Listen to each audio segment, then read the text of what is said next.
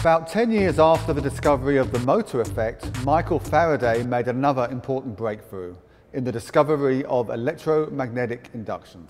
Faraday reasoned that if electricity and magnetism gave you movement, then maybe movement and magnetism could give you electricity.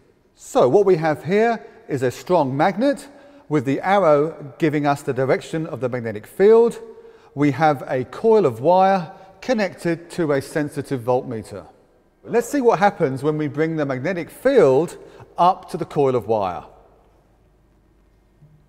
And you can see that the voltmeter deflected to the left, indicating that we have induced a voltage in the coil of wire. So the key thing is that we only have an induced voltage when we have relative movement between the magnetic field and the coil of wire. So when I take the field out of the coil, we get an induced voltage. When I bring it back in, we get an induced voltage.